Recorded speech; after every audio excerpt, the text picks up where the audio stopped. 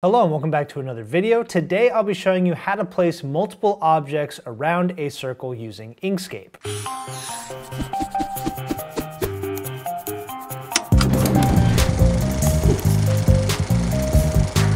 Here we are inside of Inkscape.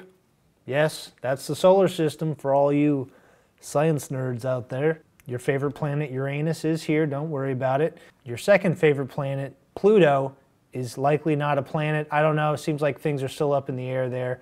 Until they figure that out, I'm leaving Pluto off the list. I don't want any part of the drama, okay? So what we're gonna do is we're gonna place these 8 different items along this circle here. Very simple to do. First, you need your Align and Distribute dialog opened up. You can use this little icon right here, or you can use the shortcut key Shift-Control-A.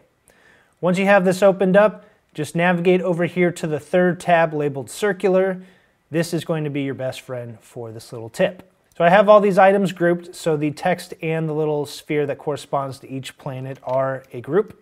What you want to do first is you want to select all of the items you want to place around the circle, and the order that you select these items does matter, so we're going to select these in the order of the planets. I know you guys all have that memorized. So we're going to go Mercury, hold the Shift key, and click on Venus, Earth, Mars, third rock from the sun, that's us. Then you're going to go over here and whatever you want next, obviously, Jupiter, Saturn, Uranus, Neptune.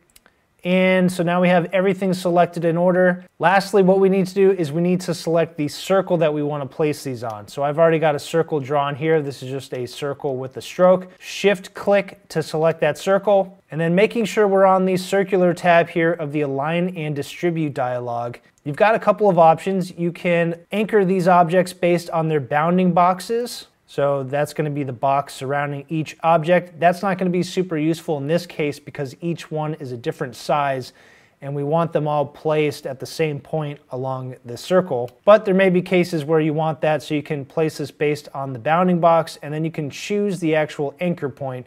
So if you want to place everything based on the upper left corner of the bounding box, you can click this little upper left corner here and it will align everything on the circle based on that. But in this case, we're going to place the objects based on their rotational centers. So that just means it's going to take the center of the object. So in this case, we have multiple objects inside of individual groups.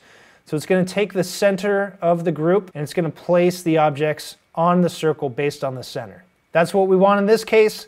You also have arrange on the first selected circle, ellipse, or arc, or the last selected circle, ellipse, or arc. Because we selected the circle we want to place everything on last, we selected that last. That is going to be the setting that we select here. You can also use the parameterized feature. If you want to arrange based on this parameterized option, you have to kind of know what you're doing, so we're going to skip that. And then if you want to rotate the objects once you place them on the circle, you can have that option selected as well. I'll show you what that does in a second. But now let's come over here and click Arrange.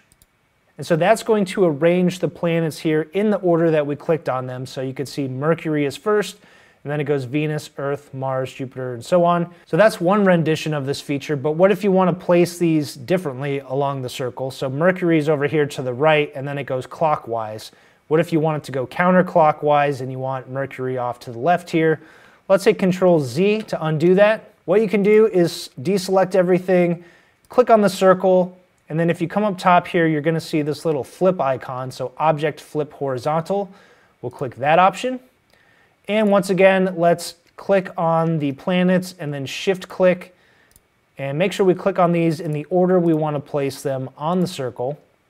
Shift-click on the circle last. And once again, we will click Arrange.